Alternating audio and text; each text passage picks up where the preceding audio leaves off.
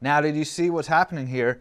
I've been sticking with just pretty much these two tension rods the whole time because they were the lowest tension rods, and I'm trying to bring up the tension on those slightly to even things out. But you see, as I brought these up, they came up, everything else came up a little bit, but those numbers are getting closer together, so it's not such a wide gap anymore.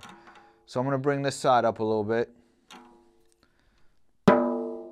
45, 45, 45, 45,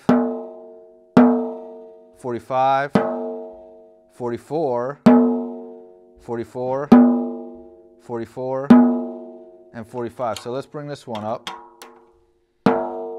47, 47, 47, 47,